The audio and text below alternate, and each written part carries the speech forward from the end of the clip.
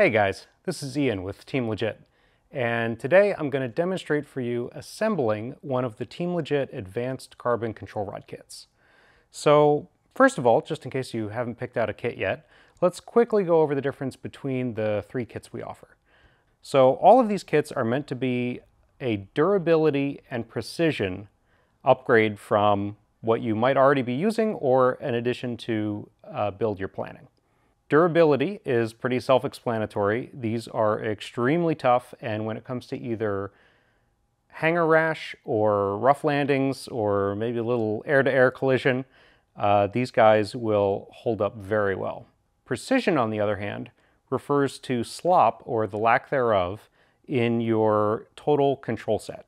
So the holy grail of model aircraft, as well as a number of other machines in the world, is to have your input, in this case a servo, have its motion be directly and exactly translated to the control surface.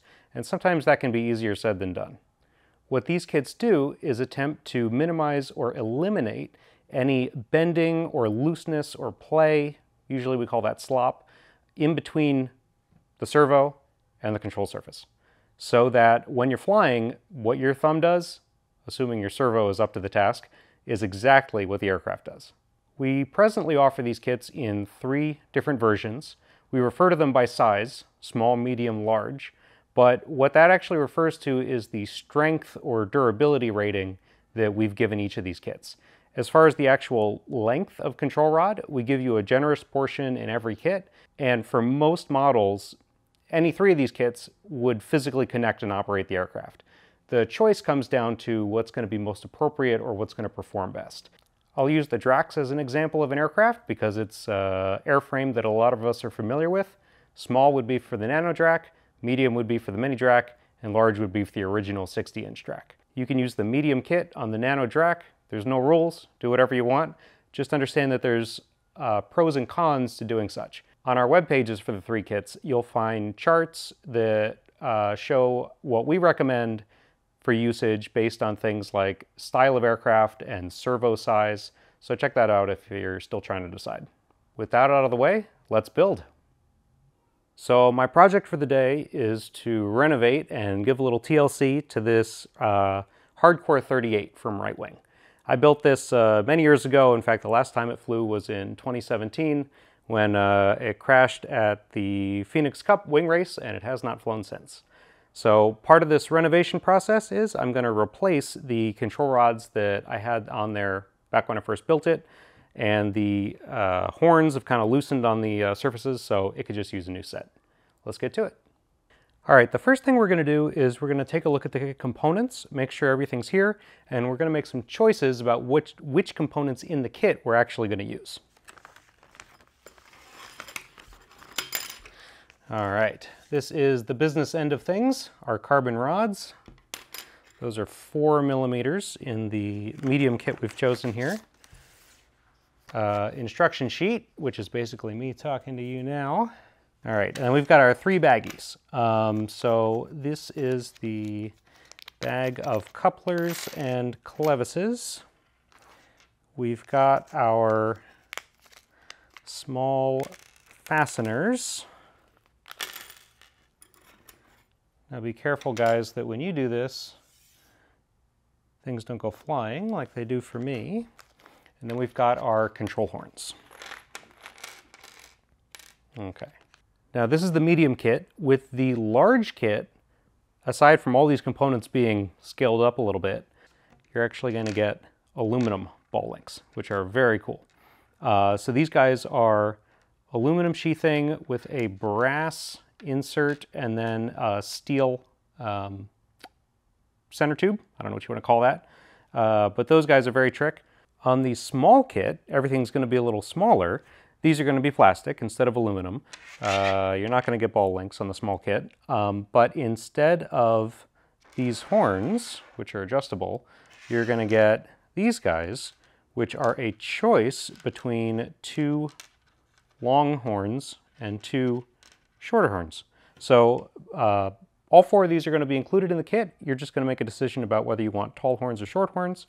That might depend on how long your servo arm is or just what kind of geometry you want.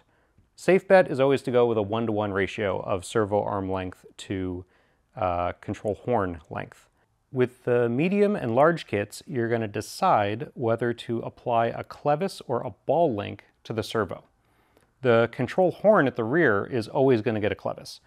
Ball links tend to be a superior style in concept, just in that they spread their load over a much larger area and are less prone to developing looseness with wear. But the downside to ball links is that when they exert a force back on the arm, they do so off-center, whereas a clevis applies its force directly down the center of the arm. So the reason why we give you both is because if your servo arm is thin and floppy, you're going to want to use a clevis. If it's stiff and rigid in a torsional manner, you're going to get to use a ball link. A shortcut is if you have a nylon arm, we recommend a clevis. If you have an aluminum arm, we recommend a ball link. If you've got a thick, beefy nylon arm that is super stiff, use a ball link, see how it works for you, but just keep an eye out for that arm twisting in the vertical axis and robbing you some of that precision. For this project, I'm using great servos that came with wimpy arms, so I'm going to be using the clevis. All right, guys, to get to the control rods, you're going to want to get your aircraft to about this state, meaning lamination done if you're going to laminate it and the control surfaces attached. You're going to want the servos in, although it's okay to dry fit them if you're not ready to glue them in yet. On this repair, I've gone ahead and removed the center fins because that's going to give me easier access to work on the servo linkages. Let's mount this horn. So what I like to do is take a ruler and come straight back from the pivot point between the servo arm and our control rod. I just like to make a pen mark as a reference point. Now remember, if you're using a ball, the ball is going to be offset by a few millimeters. So if you want your linkages to look perfect, make sure to offset where your horn is to match up with how much the ball is offset. If you're using the clevis, you just want to go exactly straight back from where that pivot point is. Now that we've marked where the center of our horn is going to be, let's mark where the actual holes are going to go for the horn to attach onto. So I'm just lining up the post with the mark that I made previously. And now we're going to need some way to transfer these 3 dots onto the control horn. So what I like to do is I use a thin poker of some kind to just make an indentation in the actual balsa wood. And that's a good reference for me. You can use a pen if you have one thin enough. But now I've got 1, 2, 3 just press marks on the balsa that we're going to hit with a drill. So you don't have to use a drill, you can use something less serious than that, but I like to do it this way. So I just carefully line things up and it just goes through like a knife through butter. I'm going to grab one of our back plates and 3 of our long screws. This can be a little finicky, but patience goes a long way. If you have an electric screwdriver, this can go a lot faster. But now we're going to come around to the other side and line things up with the back plate here. And of course, they're never quite perfect. They always need some wiggling to line up correctly. I like to get one caught and then just focus on catching the next one. There we go. Now, one option here is to put a little glue in between the balsa and the horn if you want a little extra security, which is what I'm going to do right now. This will make it a little harder to remove later on. I like to pop just a little bit of glue underneath both sides.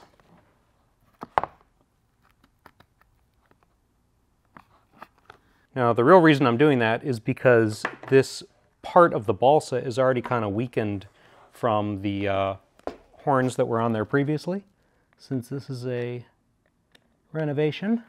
So this is like doing lug nuts on a tire. You do a little bit on each and then go around the circle. And I like to stop right when the balsa begins to yield and you get like a very slight indentation. That feels pretty good. Next up, we're just going to put the eyelet on, and that's as easy as screwing it down. Now, there are different reasons why you might want to go higher or lower on the eyelet, as it is adjustable up and down. But my general way to do it is to just make this a 1-to-1 ratio between height of the servo arm and height of the eyelet location. It's important to remember that we're not going by the exterior dimensions, but we're going by the actual distance between the hole itself that we're going to use and the pivot point. So the pivot point on the control surface is the hinge here, and up on the servo here, it's going to be the distance between not the top of the wing, but the screw of the servo. Now this is easier done when the servo is outside of the aircraft, but I've got about 13.5 on the front. So I'm just going to match that on the rear.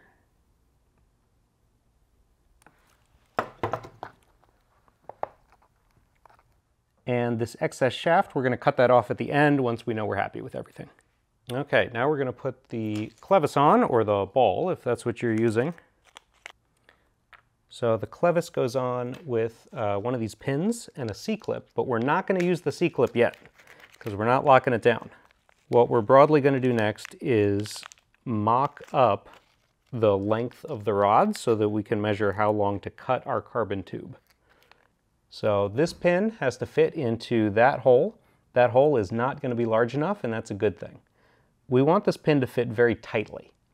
If this pin has movement in any way, it will, again, be a source of imprecision.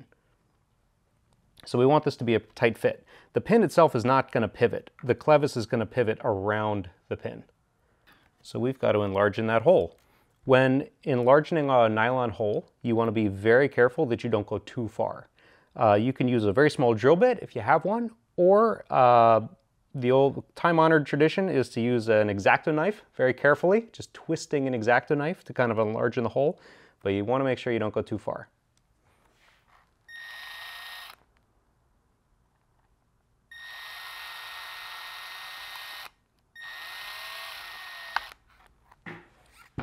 Okay, let's see how that is. So it's actually a little too tight. So I'm not going to go to a bigger bit. I'm going to take the same bit and I'm just going to work it around a little bit to try to open up the hole. Nice. Snug, but we can take it out with our fingers. We don't need tools. The clevis is the same on both sides, so it doesn't matter which way it goes. Now that'll sit there just fine without the clip. We're going to do the clip again after we're happy with how everything sits. So now if we tug on the clevis, we should not feel any slop between the clevis and the horn.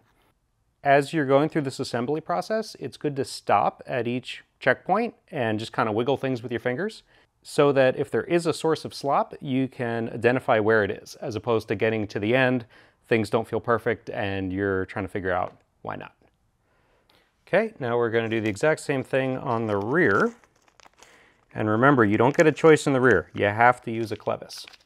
And the reason is because of the pivoting nature of the eyelet back here, which is great because it allows the horn to move around from side to side if it needs to. A ball link you'll have two loose joints, and if things are tight, it can actually seem okay on the bench, and then you go fly and your surfaces get jammed in a weird position. Use a clevis in the back. The aluminum clevis is rigid enough that it will hold on to that eyelet, won't let it pivot at all. Now you shouldn't need to drill out the eyelet. It should be sized for the pin as is. And just move it around until you find the hole and pop it in. And again, nice and tight, but we're not going to do the C-clip yet. Now's the fun part. We're going to measure for cutting the carbon tube.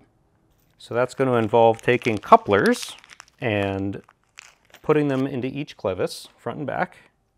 And the depth of thread that you're going to want to do with these couplers, I usually say go 2/3, because this is going to be your fine adjustment once everything is assembled. So if you go 2/3 depth, that lets you advance 1/3 to all the way compressed and back off 1/3 to all the way open, while still having that last third of threads for the coupler to grab onto. Same thing on the front. We're going to make sure the servo arm is vertical, or wherever we expect neutral to be.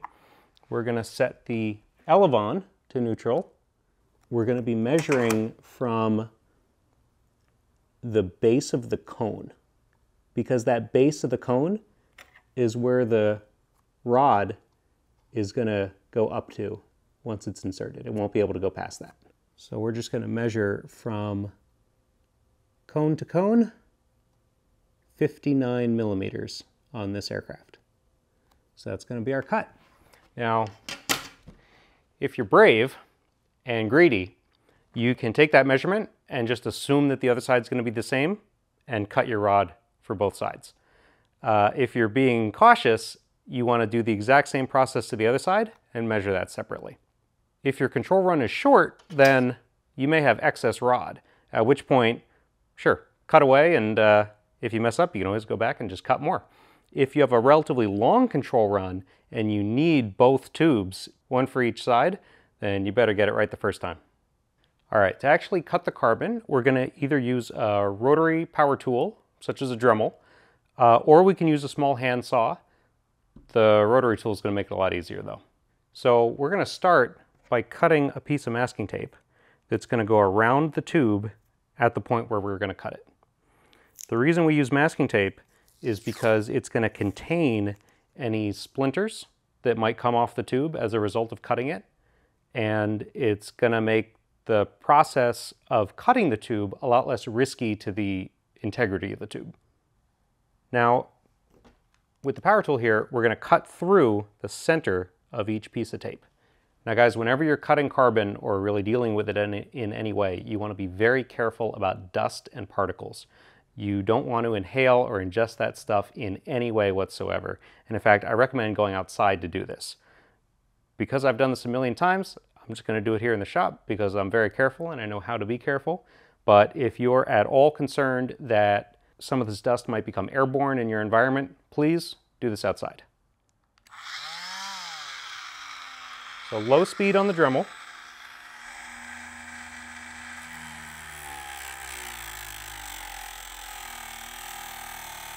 And we're just going to go a little bit at a time. I like to roll the tube around as I do this. And I just cut through a little bit at a time. You can go up on the speed a bit if you want, but I don't like to go crazy. And there we go. Now we can see I've made a bunch of dust on the table, which is perfectly fine. We're going to clean that up as soon as I do the other side. Now remember, you want to cut down the center of the tape.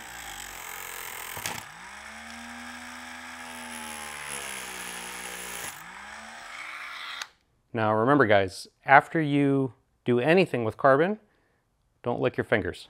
You're going to want to wash your hands before touching your face, eating food, anything like that. We remove the tape. So now we're going to take a scrap of sandpaper and use that to make sure both the rods fit into the couplers. We're actually going to do this anyway to all 4 rod ends to promote adhesion of the glue that we're going to use in a minute. So holding the sandpaper still, we're just going to lightly sand down the end of the tube, spinning, twisting the tube in my hands as I go. And now let's see.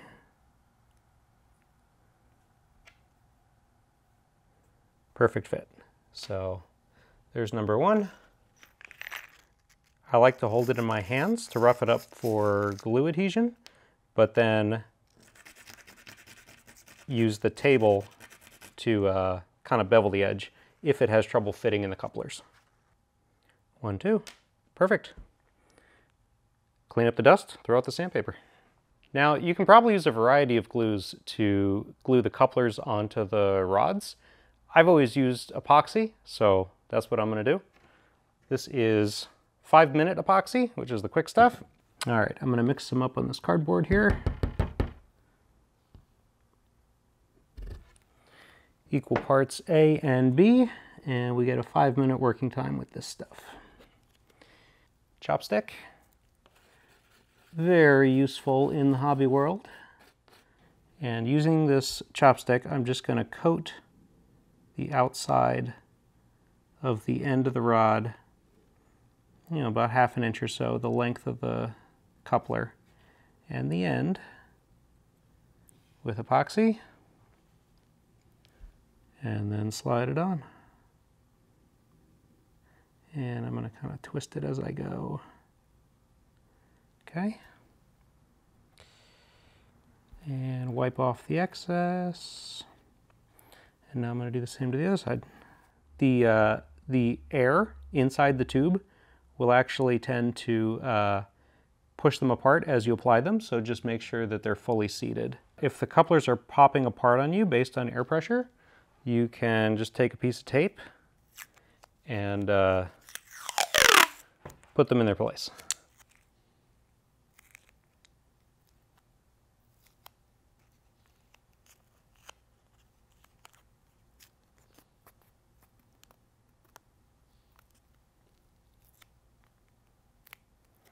Cool. Now that the couplers are cured onto the carbon rod, let's mount this up. So we're going to remove the clevis from the control surface, and we're going to start mounting it at the front. So we're going to take our thread locker. This would be the blue removable type, or a non-permanent thread locker. The reason why we use a little bit of this is actually to reduce the small amount of play that can occur between metal on metal threads. We're going to take just a dab. We're going to put, whoa, way too much. We're going to put a very small amount on the threads of each end. That was way too much. That's also too much. We're going to backtrack by taking this paper towel and kind of soaking some of it up. This will make it more difficult to make adjustments later on, but I think it's worth it. We are now going to thread the control rod with our cured couplers into the front. And again, you want to leave about 1/3 of the threads showing.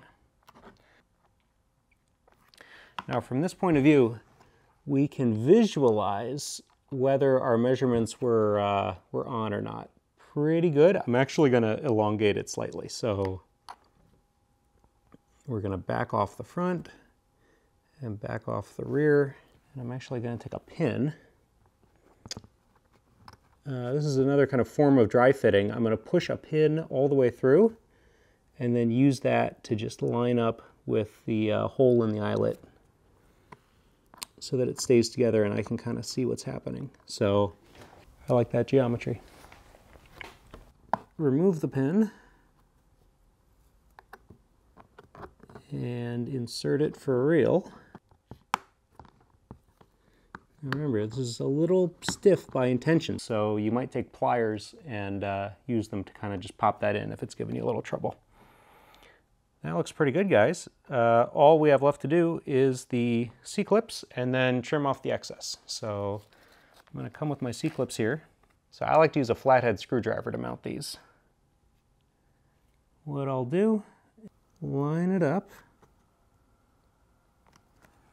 And then while kind of holding it in place with my finger, I'll take the tip of the flathead and I'll just kind of apply gentle pressure, being careful not to stab myself like I just did.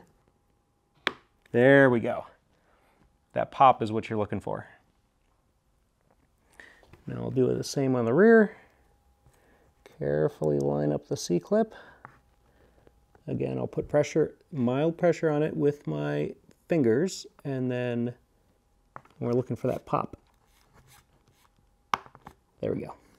Now we clip off the excess bolts. Remember, there's the excess on the top and the excess on the bottom. We get rid of both, just so we don't stab ourselves while handling the aircraft. Someday you'll be glad you did. Now you can use heavy clippers or a rotary tool to cut those off. If using a rotary tool, I recommend using a damp paper towel to make sure that things don't heat up. Remember, when this piece comes off, it's going to be hot. So if you've got foam around, make sure it doesn't fall in the foam.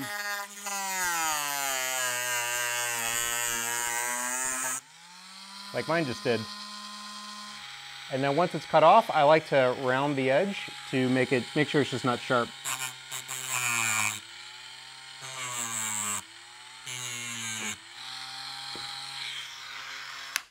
Perfect. 1 down, 3 to go.